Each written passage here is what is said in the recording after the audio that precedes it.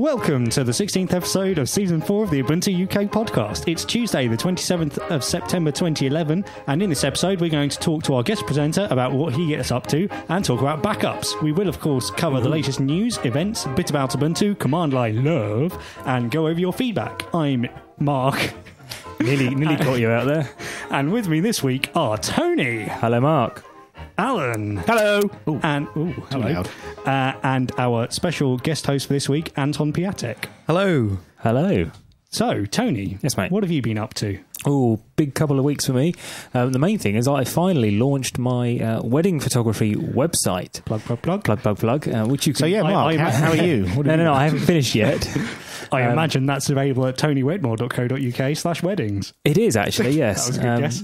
And there'll be a URL in the show notes, I am sure. No, they won't. But yeah, after a lot of... It's WordPress-based, so it's all good open source stuff. Cool. And... it's very pretty, and go along and have a look. And if you know anybody who's getting married, in particular, send them that direction. But yeah, it was all good fun, and I like it. Cool. Excellent. Alan? Hello. What have you been doing? I installed Ubuntu on my laptop. On your laptop? Is there anything special about that laptop? Well, yeah, it's a Mac, so it's EFI, so it's a bit different. And the reason I did it is because we've got an upcoming release of 11.10, and I know there are some tricky things, and I just wanted to make sure all the bugs are filed, and if there's any last minute glitches I can get someone to have a look at it. And it turns out there was a glitch, and the very lovely Colin Watson, I gave him SSH access to my laptop, and he SSH'd in at like 1 o'clock in the morning, and fiddled about with it, and apparently it's fixed now, so it's good. No back doors then? Well, I don't think so. It was just a live CD. I booted a live CD and downloaded some source code that he wanted to look at and stuff. And yeah, that's cool. So that's the first time you're doing a show from a computer running Ubuntu in a while, isn't it? No, I used my netbook recently as well, which also runs Ubuntu. So okay. So no. Anton, what have you been up to? Mostly reading Modern Perl to try and improve my Perl programming, and actually it's being a bit of a formal education for me. I did a joint computing degree with maths at uni, and there's some concepts in the book that were never covered in my degree, so it's quite interesting. Is modern and Perl an acronym or contradiction in terms, I think? Yeah, the book tries to take people away from the Perl that's been around since Perl 1 and talk about the better way to do things now, what the new opportunities are in Perl. And basically much more readable, much more maintainable, and better Perl. That's the thing I always find is I pick up somebody else's Perl and I look at it and find it incredibly hard to understand exactly what's going on. And I find myself Googling for weird characters in a sequence, and you can never find them. Yeah, but you get some pretty awful C as well, so you can't blame Perl entirely. No, true. Yeah.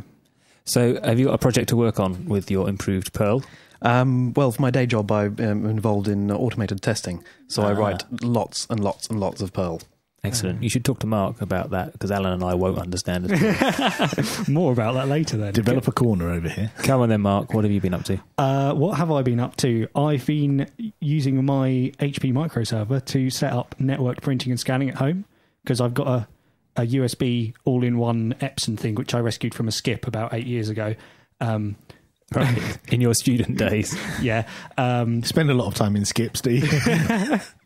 And it's worked fine ever since then, but now I've got a server at home and a laptop and a desktop. It's nice to be able to print and scan from everywhere. So network scanning, how does that work? Basically, you USB plug it into the server and you set up SaneD, which is the Sane daemon for scanning.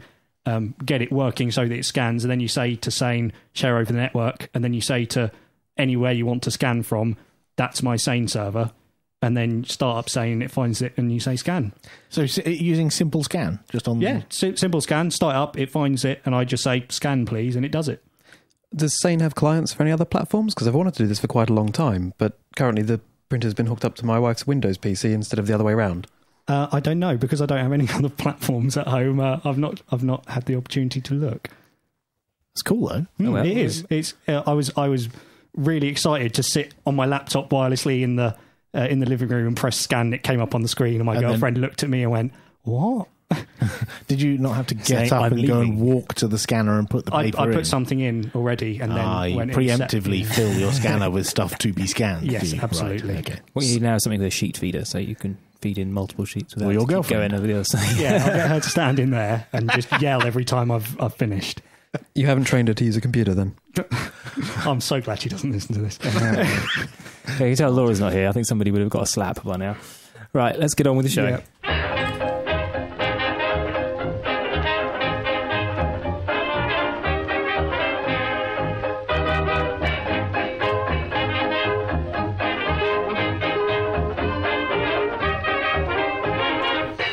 So we're lucky enough to have Anton with us here, deputising for Laura. But Anton is involved in a couple of projects, a couple of different things. The first one I want to talk to you about is the South Hackton project. So tell us a little bit about that. So South Hackton has been an attempt to try and create up a hackerspace or hackspace in Southampton. The London hackspace is very well known for being somewhere that people with any interest in anything ranging from computing, electronics, making arts, creating stuff, just get together and have a workspace and a bit of a workshop to work in, as well as doing a bit of informal education. Okay, and we talked a little bit about hackspaces, I think, in the last season, maybe, season before.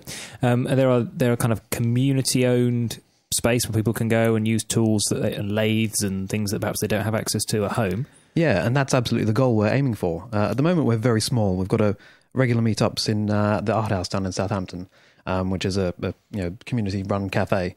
But we're just trying to drum up the interest and get enough people turning up. And we have certain people that turn up a lot, but a lot of them are sort of fairly rare turning up. And it's that gap from having people that turn up for a bit of a chat and play with a little bit of Arduino or a computer to actually going to something where people are turning up very regularly and willing to start putting money towards some sort of community space.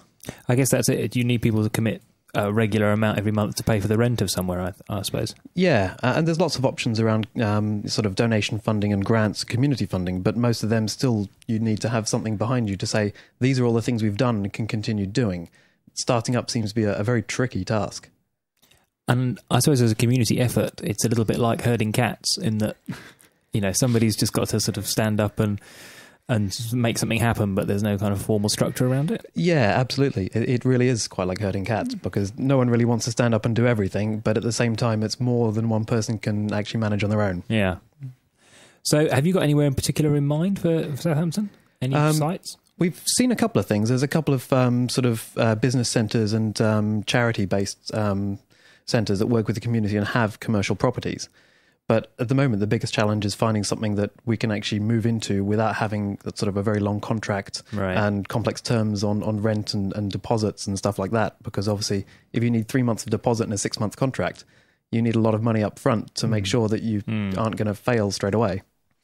Have you spoken to the London Hackspace guys to see how they overcame that problem? Because I guess they must have had similar issues when they found a place in London, which is obviously very expensive, and they had to sign some kind of contract as well. Yeah, we've had some conversations with them. We probably need to have a few more.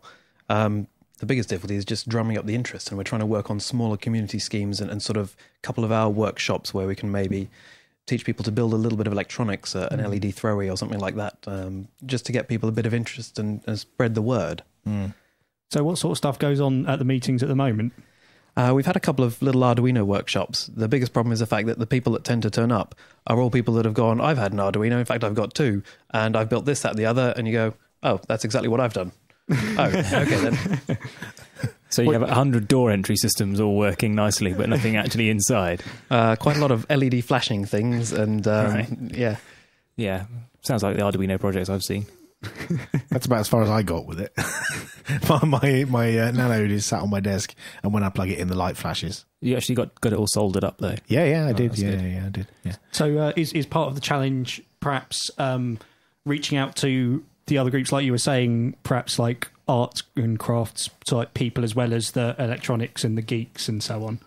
Yeah, and it's kind of difficult to do when you've only got a couple of hours in an evening meetup and not in a permanent venue, because you're limited on what you can do. I think the Art House is happy with us bringing soldering irons, but if we wanted to bring welders or anything a little more extreme, I think they'd probably kick us out. Yeah, the soldering at Ogcamp was hurriedly moved outside, I think, when somebody thought, oh, maybe we shouldn't be doing this indoors. But so what appealed to you about the hackspace movement, and what made you get involved with this South Hackton idea? I'd spent years trying to teach myself to program PIC microcontrollers, and it's actually a bit harder on Linux with the basic software than on Windows, and I refused to run Windows, so I struggled. And then I bought an Arduino and found that quite good fun, and thought, oh, this would be great if I could talk to other people and help get some understanding of my electronics is really rubbish. Can you help me understand what I need to do here? Because the internet's full of stuff, but a lot of it makes certain assumptions. Mm.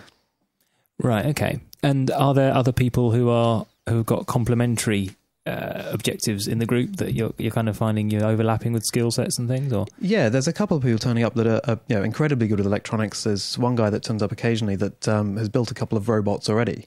So it's trying to get enough things together such that we could perhaps have an evening building robots. But building robots takes a little longer than like 2 hours. So yeah. And how are you able to communicate outside of the 2-hour meetings? So we've got a Google Groups mailing list or group. soha.org.uk is our short URL. We've also got Southampton, but people keep spelling it with 2 H's, and so it gets a bit confusing. We've got a wiki or a wiki there for some ideas, but mostly we've got a blog that communicates our upcoming events and when we're doing things. So if you manage to get yourself a place, would this be the second one in the UK? Or have there other places? Isn't there one in Manchester? Is there one in Manchester? I think there's one in Manchester. Yeah. Right, okay. So there aren't that many in the UK in general, and obviously it appeals, Mark and I in particular, because we live in the Southampton area. Yeah. So it will be interesting to see if it kind of takes off and happens, really. Suppose we'll have to start going to meetings. Yeah, I'm rubbish with the soldering iron and things. That's but that's the thing. The Hackspace, there was I saw an advertisement for the London Hackspace where they, I think last weekend they did a whole, maybe in 1, maybe in 2 days, but a whole event all about Bitcoin. So it was nothing electronics. There was no art and crafts there. It was more like a training session and workshop, all about Bitcoin, what is it, and how it affects you and how it can change. And a lot of the kinds of people that are into hackspaces and into electronics will be into that kind of stuff as well. Yeah, I know the London one does quite a few courses and sort of weekend-long workshops and things as well. And is that something that you'd like to see happen in Southampton? Yeah, we'd definitely like to do that sort of thing. The difficulty is, and we think we've found some possible venues for it now, is trying to rent a room for a day at a weekend that they're happy to let you solder in or worse. Ideally, we'd like some sort of venue that would allow us to have welding equipment or something so that if you're building anything a little bit bigger than electronics, you can do it. But of course, that rules out anything with carpet. Yeah. Yeah. Yes. Well, good luck. Keep it up. Yeah, good luck with that. Yeah, okay, so people... Studio B? Yeah. Can we weld in there? We can weld all you like in Studio B. Yeah. Although Mrs. Pope might not be quite so happy with that arrangement. So the other thing you're involved in is the use of Linux in IBM, who you work for. Yeah. So tell us a bit about this. So when I joined IBM, I found fairly quickly that Windows was a bit boring and started looking around to find out what else could run and found a small community of people running Debian. And then the guy who was mostly running that decided he was going to leave and start a medical degree because he decided computing wasn't for him. And I sort of volunteered to pick that up. And so I found myself running a small Debian fork for people in IBM. And then shortly after, we found that there were another 2 groups in different parts of IBM and around the world doing Ubuntu projects, and decided that the 3 of us are all doing the same thing and sort of all merged. Okay. So is this an officially supported Ubuntu version for IBM? So initially it wasn't, but over the last sort of 3 or 4 years, there's been a big growth. There's always been a Red Hat client in IBM, where they supply fully supported Red Hat installs with some level of support for all the apps on it. And this sort of got rolled up into the same group. And so now we have a certain level of support. We've got canonical support for people running Ubuntu. We've got finally convinced some of the internal applications to actually support Ubuntu, because a lot of them look at it and go, what's that? We do Red Hat. And we've sort of said, well, we've got quite a few users running Ubuntu. There's a lot of people outside of IBM running it. You should think about supporting Ubuntu. Makes sense. And just how many people are running Ubuntu in IBM?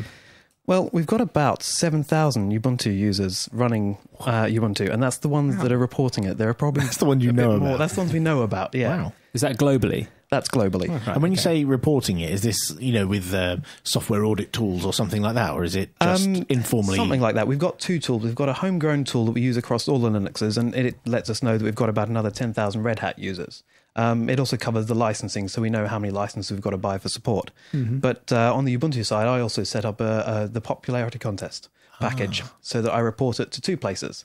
So I have fairly detailed data on what packages are being used, which is actually really useful. Yeah, absolutely. Yeah. When I used to work for, I did some work for IBM a few years ago, and when I first started, the first day they gave me a ThinkPad running Windows, and as I walked in, one of the other guys said, "Hey, you want to put Ubuntu on that, don't you?" And I was like, "Yeah." and so he talked me through and showed me all the repositories, and it was a fully functional desktop with all the tools that I needed to get my job done. And it really didn't matter what the underlying OS was. Everything just, it just worked. Yeah, so I've got live CDs sat on my desk that boot up Lucid with the full IBM layer and Lotus Notes and everything on top of it, and you can just run from the live CD if you haven't got it. If your laptop Lotus dies, Notes on a live CD. Well, it's a DVD, but yeah, right. It works actually. You can run the whole stack, but we've got an install. You can get the whole thing installed in about half an hour, and trying to do that on Windows, just installing the applications by hand, takes you most of a morning. And Ubuntu, you can get a new laptop and half an hour later have every app you need in IBM pretty much. So a new starter who comes to IBM who's a bit of a tech enthusiast and maybe likes Ubuntu, how do they find out that this exists? Is it some kind of subversive underground network that they discover by knocking in a special way on a door or something? It's not that secret. The internal search in IBM, if you start searching for Linux and Ubuntu, will bring up pages saying run Ubuntu on your work ThinkPad. Right. We've got an IRC channel and forums and websites inside that provide loads of information. And these days it seems to be word of mouth that every other person seems to have a Ubuntu CD kicking around and going, "Oh, did you want to install this?"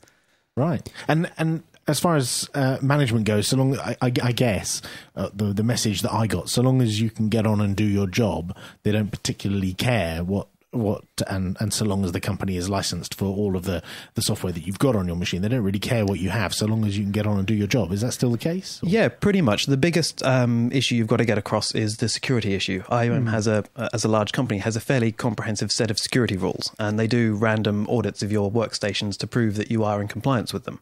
So for the Ubuntu users, we've got a little security tool that not only configures what you need, such as minimum password length and changes every 90 days and all the things that you grow to hate. Password changes isn't an awful idea. But it not only configures all that, but it also then gives you a green icon to say, yes, you're compliant. So the desk side check simply becomes, can I see your little icon? And they go, oh, it's green, tick, thank you. Brilliant. Yes, that's exactly what I had when I was using it. And so long as you have that green light and your laptop is chained to the desk, there's Can't you just make an app that puts the little green icon in the corner? Shh. Take a screenshot, show it when they come over. Yeah. So, what are some of the challenges in packaging the IBM applications for Ubuntu or for other Linux derivatives? The biggest challenge we probably face is just trying to manage a rollout of your packages. The packaging itself, you've got to learn a bit about packaging. A lot of it is usually we have a binary tarball upstream. So some of them you can just do really simple make deb sort of stuff that doesn't actually build, it just zips it up. But the hardest thing is actually trying to roll it out. It's one thing when you go, here, me and my mates, here's a deb, install it. When you've got 7,000 users and you go, I've got a new package, it's your mail client, it should upgrade fine, but if it breaks, what are you going to do? Fly to all countries and repair all 7,000 machines? That's the challenging part. So do you have people to support you on site with this, or is it just you kind of extra time and effort as well as the main part of your job? Most of the support is community-based, so we have very large community forums where a lot of issues get solved. We find the same thing as Canonical did, that forums aren't a great way to get bugs raised, so you find a load of issues going on for ages and then realise there's no bug for this, so how are we supposed to fix it for everyone? But the forums do help a lot. We get a lot of users asking questions of how am I going to be able to do this and getting feedback. We also have 3 software channels for various levels of quality of code. So we have our safe code, we have beta, and then we have an experimental release, which is developers are playing here. Don't enable this unless you want to be joining the developers and playing with stuff that very definitely, sooner or later, will break something. And do you look at productivity apps for the desktop, or do you look at perhaps some of IBM's wider range of products and getting those packaged on Ubuntu as well? So we primarily focus on the IBM desktop apps. We've convinced the Lotus group to start looking at their Symfony and Notes and Same Time suites, and they all now build debs and various levels of support. Most of them are fully supported. I think Symfony's now in the partner repository. Is it? Could be. It's not something I've actively sought out, to be honest. Sorry. For the IBM other apps, most of them tend to be aimed at servers, so we tend to steer clear of them because we're aiming at the desktop, and most of IBM's apps are very much enterprise server. Fair enough. Well, it sounds a bit of a challenging occupation for you, but perhaps if any listeners at home have experience of trying to deploy Ubuntu in an enterprise environment like that, then they can send us their feedback to podcast@ubuntu-uk.org.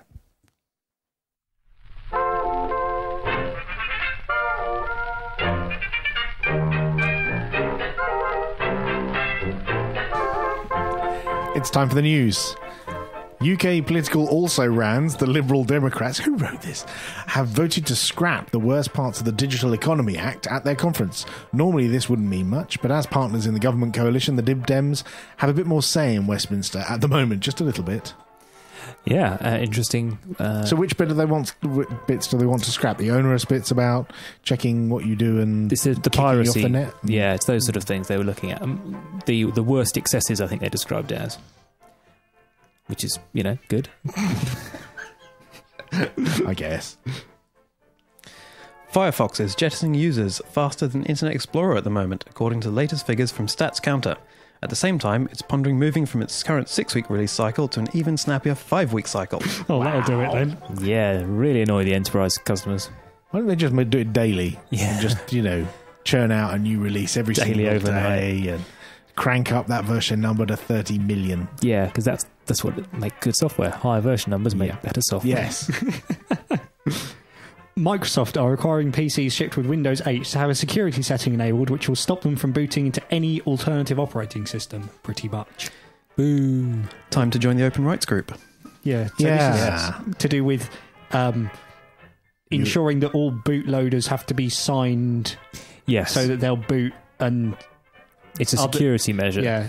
It's either a case that everything else you'd want to run would either have to be signed by Microsoft or the OEM, essentially, which is very unlikely to happen. Yeah. So everybody who makes a computer effectively chooses which operating systems to allow their computer to run. And of course, everybody's going to choose Windows, because if you don't put that in there, then you're never going to sell any computers. But who, is every single individual manufacturer going to make sure they've got the right keys for every version of every Linux distribution in the world? No. Well, some of them may include an off switch. The Chromebooks at the moment have a developer switch, so you can turn off the digital signing. But obviously there's no guarantee that all manufacturers will put a switch, whether software or hardware. Yeah, so gone are the days where a generic PC could run Linux. Soon, and you'll have to really be a lot more careful about the hardware you're buying. If this passes. If this goes If the OEMs to agree to it, really. Yeah, they will. Evil enterprise database manufacturer Oracle have announced that the popular MySQL database will be enhanced, in double air quotes, with closed source extensions, meaning it stops being open source and becomes open core. Boo! Is anyone even remotely surprised at this? I thought that MySQL was already some sort of not actually completely free. It was dual licensed. Dual licensed, that's what it was. Yes. So they could still sell the corporate version of it. So, but now it's... But based off the same code base, wasn't it? So it was dual license, but you get the same code, whichever one you have, but you get support from MySQL AB. Yeah, and if you wanted to buy the proprietary version, embed it and change it and stuff, you could do that as long as you've got the proprietary version. Right. So before you could get a proprietary version of MySQL and an open source version, and now you'll be able to get a proprietary version of MySQL and an open source version. No, well, no, because there'll be parts of with the old way. Either version you got, they're the same code. Yeah, but a different license. Yeah, with a different license. Yeah. But now it's different code because there's added features that you'll only get if you pay for the proprietary version. Okay, I think I understand now. Yeah, aren't licenses fun? Yeah. There's been a new release of OpenDisk, the project which collates high-quality open-source software for Windows, which now includes LibreOffice and new versions of Firefox and much more. Yes, it's good to see this is still going. I remember when it was the OpenCD back in the day. Yes, it was. I thought it was forked to OpenDisk. Yes. I thought it had stopped, but it's good to see it's still very active, which is really good. So if you've got any Windows-using friends, you can give them copies of Thunderbird and all that sort of stuff and get them trying the floss. Yes. And that's the end of the news.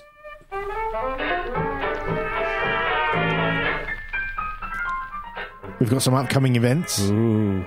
Floss UK Unconference is on Saturday the 8th of October. That's a week and a half away. Yep. In Manchester Conference Centre, Sackville Street, Manchester. In Manchester the UK. Conference Centre is in Manchester. It is. Okay. No confusion here. Any ideas what's going on that one? It's an unconference. Not a clue. So I guess probably they don't know either. That's it. They've got a website, which must be good. It's great. It's got a logo. Hang on, Floss UK, isn't that the new name for Unix UK user Unix group? user group. Yes. Could well be. Yes, I think it is. We haven't done much research on this one, have we? The next Ubuntu Happy Hour will be on the 20th of October in the Prince of Wales pub, Rectory Road, Farnborough, UK. Which is falling distance from my house. Excellent. So if you want distance. to come along and buy me a drink or, I don't know, look through the window while I drink, then feel free. What day of the week is the 20th of October? It's a Thursday, I think. Excellent. So the idea is with these happy Work hours hard is you come along and it's just an opportunity to meet up, and it's not necessarily a geeking out in terms of getting laptops out and all that kind of stuff. It's just a social evening, and it's moving around the country. Next one I think will be in Nottingham after this. Don't live very near Nottingham either. I'm sure there'll be one in Southampton. Feel free to nominate a pub in Southampton. I already have. Isn't there? Yes. Oh, have you? So I'm waiting for that Okay, one. speak to Alan Bell. He's organising it. Yes, he's paying for all the drinks, if I remember correctly. Yeah, that's right. Yeah. If you'd like to nominate a pub near you, if there isn't already one, there's a map on the... Ubuntu UK/happy-hour. There we go. Cool. And finally, in the events section, this is a reminder that FOSDEM is happening. When's it happening, Alan? 4th and 5th of February next year in Brussels, in University Libre Brussels, isn't it? University Libre. Libre. I think we have to pronounce They run out it. of tickets yet? I think they're... you don't have to You buy don't have tickets, to, do you you? just turn up. You just rock up and, geek out. Yes, so barely 4 months to sort that one out if So, you're planning on yeah. going. Really think about that. Yeah, really get your thinking head on that. And that's all the events.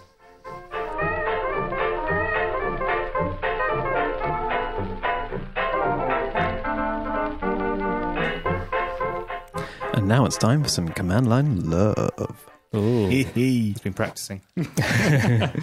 So we've got tonight the xclip command, which was Mark's idea, wasn't it? Yes, I was trying to remember exactly why I needed this. Basically, I think I was logged into a server and I had a file open in Vim and I wanted to copy the contents of it, and I tried to select it with my mouse, but it wouldn't let me.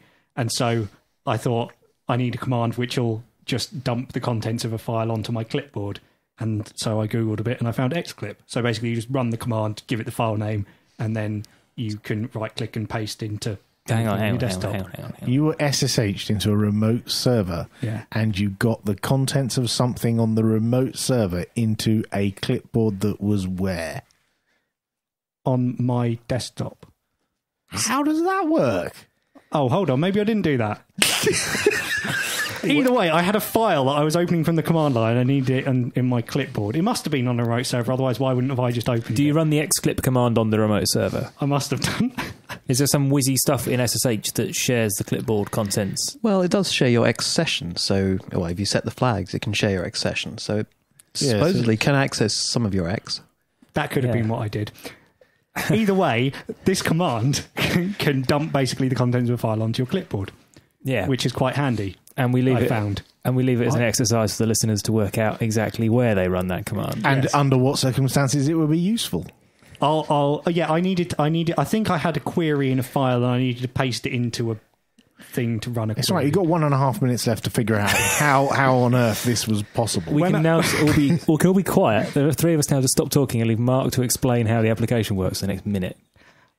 When I'm next at work, I'll look at what I did and I'll add it to the show notes. Thanks. I use brave. paste binit to do this. Okay. Although the problem with that, so you just type paste binit space and then the name of the file, or you run a command and then pipe the output through paste binit, and it just takes that output and throws it in the Ubuntu paste bin. Now the downside of don't that, have anything sensitive. is you've just made whatever that was public. So if it was a list of phone numbers or passwords or something, you probably don't want to do that. No. Does it have the default settings of expiring after a day It or doesn't something? expire. It doesn't expire ever. So it just stays there, and if you've done something stupid, you go to the Ubuntu, the canonical sysadmins, and go, please, can you delete this paste bin entry because it's got my phone number in it. Whoops. Yeah.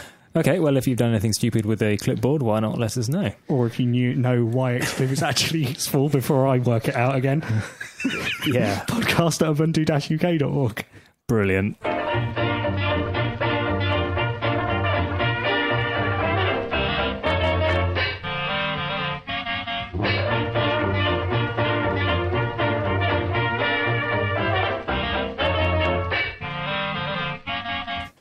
So we asked you, the listener, what we should talk about. And this subject has come up a number of times, actually, and we've thought about talking about it for a long time. We've touched on some similar things, I think, in the past. Yes. And it came from Troy Astley, Bugalo on Twitter. I think that's how you pronounce his nickname. G-G-A-L-O.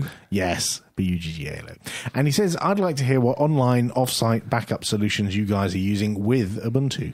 Well, this is a situation, a solution very close to my heart at the moment because I managed to lose some stuff at work. Now it becomes clear why the 10-hour days have been happening. Yeah, I wrote some code about 2 or 3 months ago, which took me about 3 weeks to write, so that the work I had to do this week, I'd have all of the groundwork done and unit tested and everything, and I could just get on and do the last little bit. And then I came to do it and found, oh dear, I deleted it by mistake. Oh dear, my backups weren't working. Ooh. Yes. If you're writing code, why are you not using some sort of version control? I deleted the repository. Okay. So you need a backup for your version control repository. Yes. So should we talk to Tony first? Okay. Because he clearly doesn't do what Mark does. Yeah, I back up everything. Right, so Tony, Okay. what have you got and how do you back it up? Okay, so my data is probably fairly typical of most people, a few documents, a few MP3 files and things like that. But I'm a photographer, so I have lots of photography files that I need to make sure I back up, image files, as we like to call them, in the trade. I have most of those on a desktop, but I also have a laptop and a netbook and things. So you've got multiple computers and you've got files spread over all of them. Yes. Right. And some files are only in one place because they take up a lot of space, particularly the graphic files. I also have a VPS offsite through Bitfolk, and I also have a DreamHost account, so I have web services that I sit on those that I need to back up as well. My email archive is on one of those servers as well, so I want to make sure that's backed up, because as much as I trust the cloud, I don't trust the cloud. Right. So I want a copy of my data where I can get hold of it. So everything's off-site, syncs to a little a Tranquil PC server, a little bit like the HP microservers that we talked about in the past on this show. Mm-hmm. Sits upstairs, and I use rsync and rsnapshot to give me an archive. So that box is just for backing up the remote stuff. Yeah. The VPSs and the DreamHosts. Yeah. And they all run Linux. Yeah. Right. And they all back up down here. And I do copy some stuff onto it from my laptops and things as well. I also have an encrypted external hard disk that I use encrypted using the Ubuntu disk tool, which is really quite neat. Once I realised it was there and it did it, and I didn't have to fiddle around with the command line too much to work out how to do it. Well, at all. I tried to do a command line and it didn't work, and then I realised there was a good GUI tool and it did just work. So I have an offsite backup, which is copied onto that hard disk, and every month I just update that, and it goes offsite and somewhere a safe distance away from my house should there be a big fire. What tools do you use? You said rsync and rsnapshot? Yes. Those are the two main ones. Are they command line tools? There's no GUI front end or anything? I think there are, but I don't use them. Okay. Particularly not on the server, because the servers all run headless anyway. Okay. On the desktop, I could sync that or script that, sorry. But I also use Ubuntu One for keeping some files safe as well. If there's something I want to make sure isn't just on one machine, but is up in the cloud, then I'll stick it in my Ubuntu One folder, and off it goes. Do you have a copy of your Ubuntu One folder? Because I got pointed out that I have some files in Dropbox that, while being encrypted, are the only place they are. And if Dropbox ever had a fault and lost my files, I'd lose my passwords to everything, which would be a bit unfortunate. Yeah, there's a certain element of that, but the files do actually sit on the disk on the local machine as well as up in Ubuntu One. I have had an occasion where for some reason all the files did get deleted, but then I just phoned up Ack and he fixed it for me. Excellent. Is that phone number available? Or? Yeah, sure. It's 07. No. So the key question: when was the last time you had to restore something, and did it work? That's a very good question. I can't remember, but I did have calls to go through and see if I could find some files which I couldn't get my hands on through my backups, and I was able to locate other files. Okay. So, yeah, it works. So you're actually using completely free software then, aren't you, for your backups? Yep. Yeah. Gosh. Wow. Naturally. Okay. Anton, go for it. Tell us what you do. Very similar. My desktop, which also has quite a lot of photos as well as a few other things, backs up to a media server in my living room. It's got all my music and other stuff on it. And that's raided because I don't trust hard drives. I seem to have one die way too often. So, after 4 years, I start thinking about time to replace them. But I worry about the idea of losing my photos in a house fire and don't want to have to run into a burning building to get them. So I have an old PC sat in my parents' house, which I copy across the internet to. And that's, again, rsync. I never used rsnapshot. I have a script I wrote myself that basically does a copy with hard links. And so I've got a copy every month of files. So even if I accidentally delete all my current files, I have a copy from last month and from the month before, and it takes no extra space. But that's the same as rsnapshot. Right. I also do the other way around. My parents back up from their computers onto that server, and it copies back to my house. So they have a remote copy of everything too. Blimey.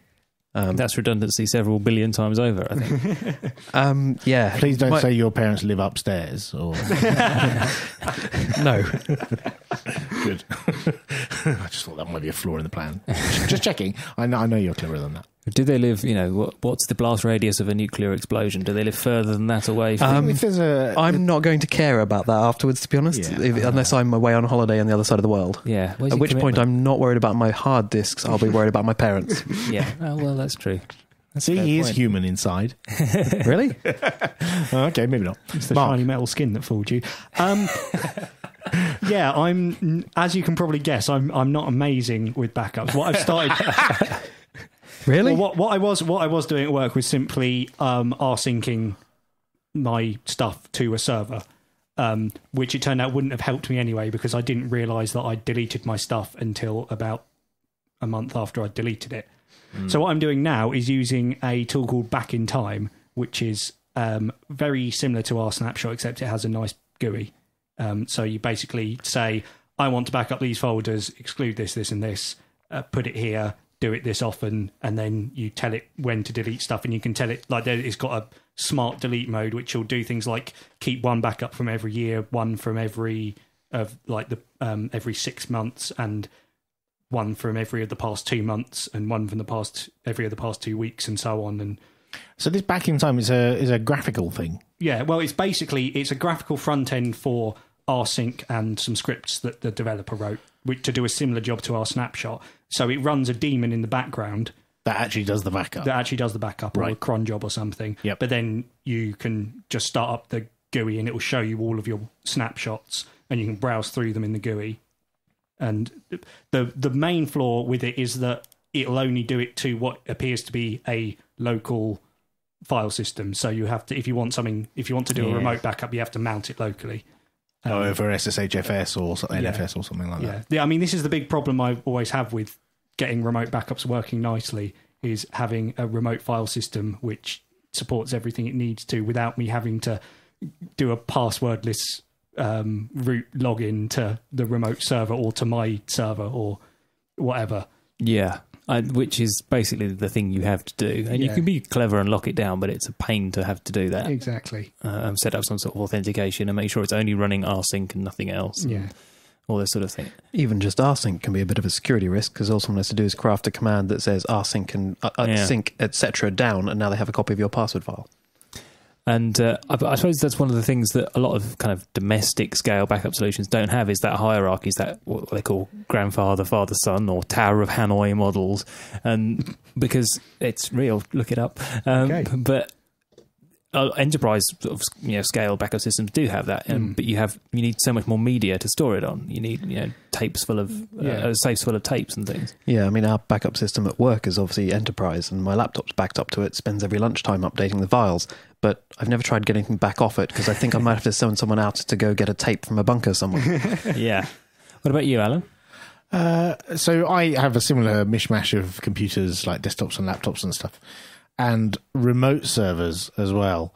So my HP microserver is my main backup box, and that's got a bunch of disks in, which are RAIDed, and I just run rsnapshot on there. It's just one job, rsnapshot, and it does over SSH to each of the remote servers and does a backup every 6 hours, so 4 times a day. Keeps the backups for as long as I've got disk space to hold them, which I think I've got 4 terabytes, and there's plenty of space. Although that disk fights for space with my photos and my videos and stuff like that. So your photos are just RAIDed and are snapshotted? The photos are backed up twice and also in a paid Dropbox account. They're on my wife's computer, and she has a paid Dropbox account, and I just wanted something super simple for hers, so that when she plugs a phone in or a camera or whatever, and it drags all the photos off, I don't want her to even think, where are these backed up? I just want it to be all auto magic and stuff. So I have done a symbolic link from the Dropbox folder to her photo folder, so that it just, as soon as a photo appears on her computer, it's synchronized up to the cloud. So what do you guys think about the cloud, about relying on...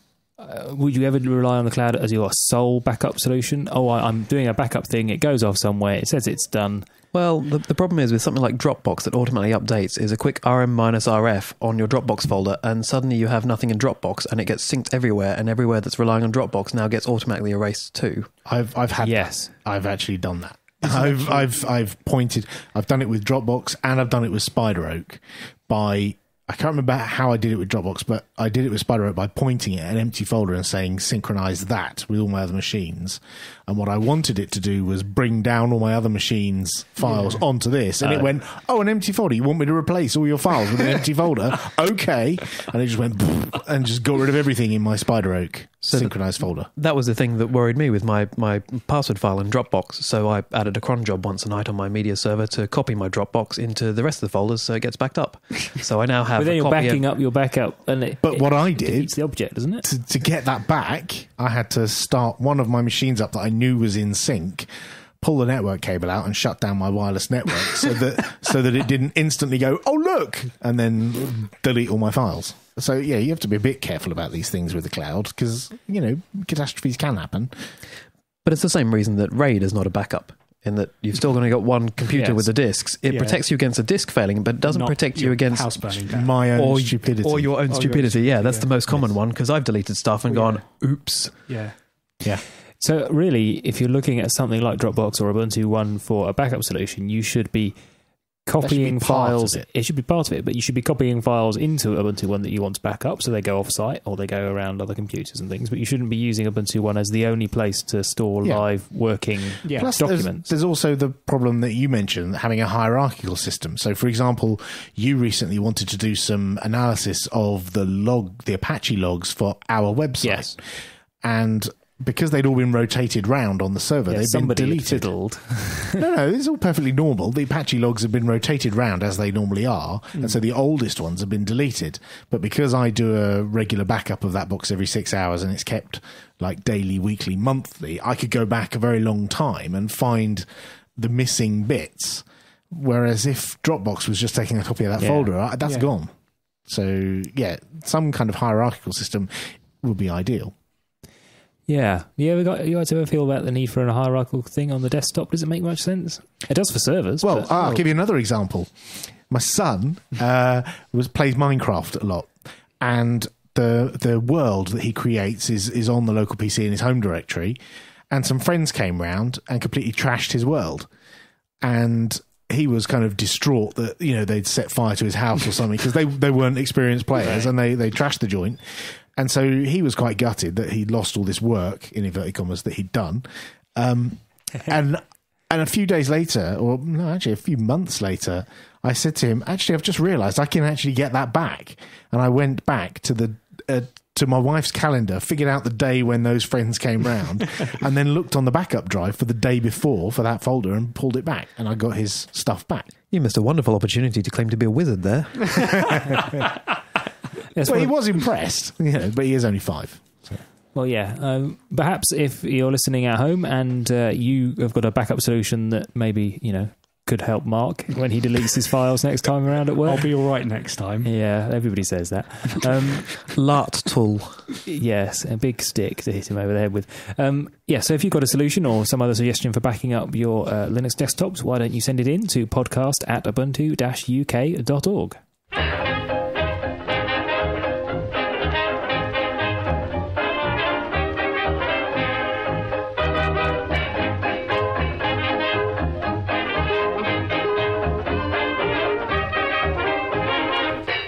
And now it's time for the bit about Gerald Ubuntu. A bit about Gerald Ubuntu. Yes. The Ubuntu Community Council is looking for new blood. Yeah, I heard they got rid of some people. They're looking to ditch. About time. Yeah. So people who are on the Community Council are on it for 2 years, and then their position expires, and we go out and ask new people and also the existing people if they want to stand again. And a few people have said they are willing to stand again because their position expires at the beginning of October. And some of us have said we're not going to stand again. Myself and Mike Basinger have also said we're not standing. And so the opportunity is there for other Ubuntu members to take a position on the Community Council. So what does it involve? What? Being nominated and getting on it, or when Once you're you're actually on it? A lot of it is managing the governance process for other teams. So, for example, managing how elections work for the developer membership board, the IRC council, forums, that kind of stuff. But also there's a bit of work involved in managing conflict within the project. So, if something, there's a conflict on IRC and it's escalated to the IRC council and it's not dealt with there, then it gets escalated up to the CC. It's not a huge amount of work. It can be a large amount of work at times like this when there's lots of people expiring and you've got to manage all the voting and all that kind of stuff. But it's not a tremendous amount of work, but it is quite rewarding. The mental picture I've got is that scene in The Phantom Menace where they're all sat around at the top of the tower in those round-backed chairs, and like Yoda and Samuel L. Jackson. The Ubuntu Jedi Council. Yeah. Is that what it's like? Yeah, it's exactly like that. Cool. Definitely no phone calls in the garden during podcasts and things like that. Yeah, we've had a couple of those. But that's also, interesting about sometimes it's about managing expectations in the community and disseminating information that's coming from Canonical, and Canonical will consult with the Community Council in the best way to handle things. So, when Canonical are about to make a big announcement, sometimes they'll talk to the Community Council and say, look, how can we approach this? What's the best method for putting this information out there, or who should we consult in the community in order to deal with this issue in the right way? So, does that happen before the last minute change has landed in the distro, or is it? To be fair, it's getting better. We did have in the past a lot of occasions where Canonical would say, "Hey, done look this. at this. How do we? Look at this great new thing," and the community went, "Hey, screw you." So it's a lot better now. Buttons. Yes. Okay, and the Ubuntu One version for Windows has released its second beta, and there's a link to the exe file, which is helpfully in our show notes. There's a nice shortcut that takes you straight to the exe. Yeah, it's so Ubuntu One, when it first came out, was only available for Ubuntu. Yeah, and there's a Windows client that's been under development for about a year, I think. And this is an official Windows client, isn't it? Yeah, the API was always available. It's an official client. Yes. Runs on .NET or Mono or something, doesn't it? It was. They've rewritten it in the last few months, and it now uses the same underlying bits as the Ubuntu client. I believe it's Python, GTK, and all that kind of stuff. Presumably it bundles Python and GTK with the download. Yeah, it's pretty hefty. Yeah. But I already have all of that on my Windows PC, so it works. I mean, it's come in for a bit of criticism because it's not the prettiest thing. I think it's all right. It works. It synchronizes files. It doesn't really need to be pretty, does it? No, but it's still got the massive flaw that I keep banging on about, which is the fact that it doesn't work behind proxies. Which is useless for corporate people. Yeah. Who does work behind proxies, eh? Yeah. Next up. George Castro? Yes. Explains what goes on the new DVD version of Ubuntu 11.10, and it's mostly language packs. That's exciting. No, not anymore. There's extra stuff on the new DVD. There's more drivers. Yes, and stuff. Yeah. Which is helpful. Yeah, NVIDIA and ATI drivers. Extra desktop packages, including XChat. A more complete version of LibreOffice. GIMP, of course, which isn't on the CD anymore. So it's just on the DVD. Inkscape. Liferia, the RSS reader, Pitivi, the video editor. Yeah, so there's loads of extra stuff because this is a common question. People, when they go and Google, download Ubuntu ISO, and they get dumped at some random folder somewhere on a mirror that's got a DVD image on it, and they think, oh, that must be great, and they download it. And in the past, it did contain pretty much just the normal install, and like you say, a bazillion language packs for languages you're never going to use. So they've changed that, and now it's actually got some useful stuff on it. So presumably, if you're making a bootable USB stick, you could use the DVD image instead of the CD image? Yeah, the theory was they would have 3 images, a CD size image, a DVD size image, and then one in the middle, right? Which is like 1.5 gig, which would fit on a 2 gig stick. Ah, I see. That's the theory. This one's too small, this one's too big, this one's just right. Yes, Goldilocks. There's been an Ubuntu-friendly call for help. I don't know if that's a friendly call for help or... As opposed to the Ubuntu nasties call for help. The unfriendly call for help. So this is to do with the Ubuntu-friendly project, which is not a hardware certification scheme. There's a lot of... No, there's an acronym in that somewhere.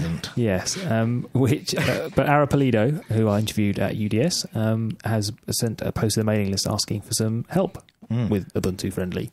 So what do you have to do? You have to basically run... there's a program called Checkbox, which is the testing thing. So, Oh, you say, yes, that worked. I did that test and it worked. I did that test and it worked. Yes. Exactly. My keyboard works, my mouse works, my video card works. Yeah. Yes, I can hear a sound. And then when you press a button, it submits that all with details of the type of machine you've got. So other people who are buying one can look through the list and see how well supported it is. And there's a PPA where you can get a checkbox, and apparently there's a bug fix release which fixes a fairly critical bug. So you need to get the latest version, and then you'll be able to help submit your data. It's like the super easiest way to contribute to Ubuntu. Yeah. Install this package, run the tests, and then at the end you've contributed. Is this the same one that's on the desktop and you can run it and test your hardware? Yep. And you spend ages going, did this color work? Did this screen resolution work? I got bored the last time I ran that. It's testing is boring. I'm afraid. Unless you're Dave Morley, in which case it's super interesting. Really? Are you sure it's not super interesting? Right, and lastly, there's a new Ubuntu app developer website which has been launched, which looks like an Ubuntu website. It's all very cool. Yeah, developer.ubuntu.com. We talked about this with Jonathan Lange, and yes, it's now live. Cool. Yeah. Yeah, indeed. So go and check that out. Right, that's all in the bit about Ubuntu for this week.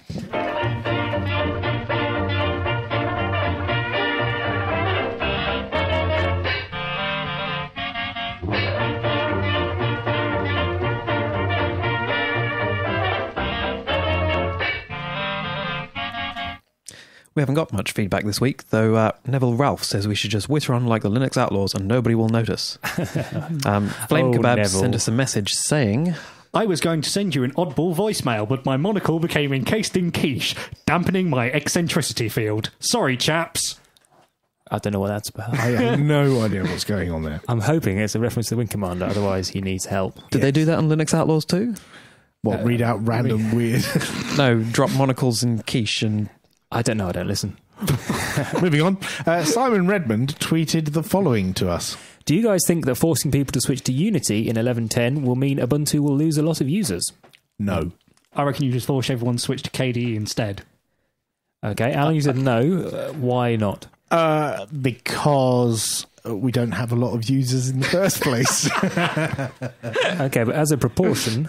No, I don't think so. I think there's a vocal minority that whinge and moan about Unity and how it's rubbish and it's not the same and, oh, it's all changed, it's all different, used to be trees round here, oh, woe is me. But actually, the vast majority of users that I've seen who use it go, oh, that's pretty. Oh, there's the icon for that. Oh, that works. How do I turn it off? There you go. Job done. I can't fathom that the vast majority of users out there are going to have a fit when they get to 11.10. I think some will and some won't.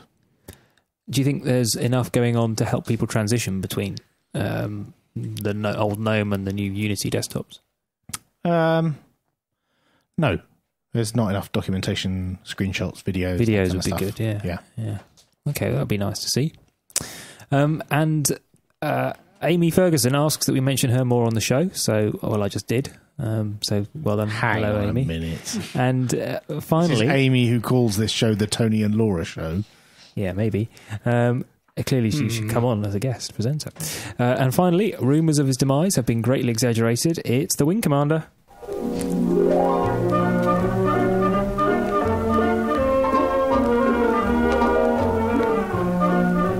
Wing Commander, Sir Arthur Curmudgeon here. Happy to report the rumours of my death have been greatly exaggerated. I'm finally back from my trip to Istanbul on the Orient Express loco, but I missed my return train. Bit of unpleasantness at border control, I'm afraid. Apparently, some of my fellow passengers wrapped a quantity of baking powder in cling film, along with some dog biscuits, and put it in my luggage.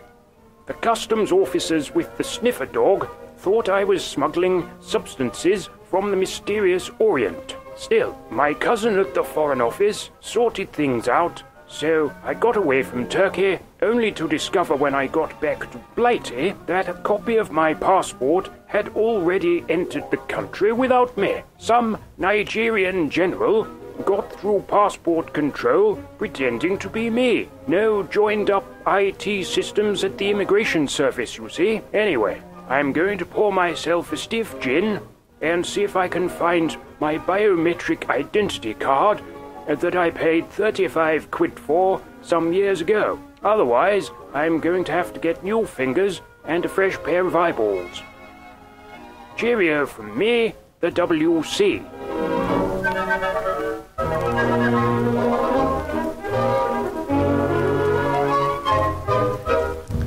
He needs his own show. Yeah. I'm glad he made it safely out that tunnel, though. Yes. I was a bit worried about him for a while.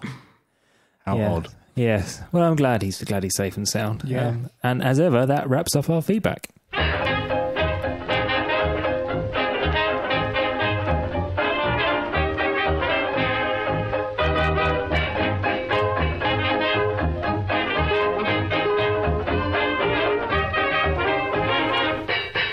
That's all for this episode, and thank you for listening. You can find out how to get in touch with us on our website, podcast.ubuntu-uk.org, including our voicemail numbers and Twitter feeds. And you can leave us messages via Skype and Facebook and the IRC channel, all sorts of things like that. We talk about we have the email address in the show quite a lot, but there's all sorts of ways people can get in touch with us. So whichever way takes your fancy, take advantage of it and send us a message. Let us know what you think of the show, or give us your thoughts about Ubuntu and the community around it. Join us again live on Tuesday the 11th of October for our next episode. That'll be the last one before Oneric releases, I guess. Ooh. Does that mean we can stop having to say... No, it's Oneric. It's not Uneric. Well, I got stuck at the first syllable. Yes. Does that mean we're going to stop having to say Uneric or Oneric? Yes, we'll just say 1110. Do we know what the next one's called yet? 1204. It's P. It's got to be something penguin. You'd hope so. Ooh. Yeah. Pasty penguin. Perky penguin. Yes. Yeah. Anyway, Anton, thank you very much indeed for coming along and being a guest. Thank you for being stunt, Laura. Yeah. Have you enjoyed yourself? I have. Thank you very much for having me. That's a pleasure. And good luck with the rest of the packaging the world for IBM. We will be back in a couple of weeks' time. Join us then. Thanks for listening. Bye. Bye.